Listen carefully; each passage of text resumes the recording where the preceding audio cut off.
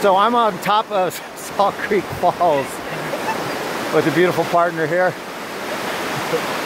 As you can see, it's not really windy. It's extraordinarily beautiful up here. Sun's not perking out, but it's really hard to explain the feelings that you get when you're out here with extraordinary beauty.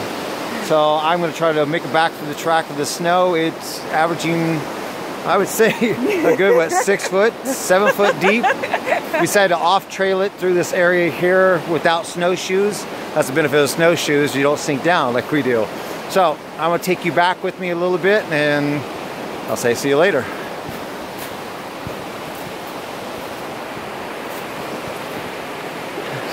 You can fall through stuff.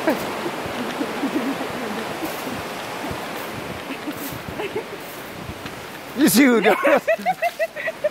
It's nice and deep. We're talking about way past knee deep. We're hitting where it's packed. So, of course, I guess I'm not taking the right trail. I'm actually making my own. It's a shortcut back to the main.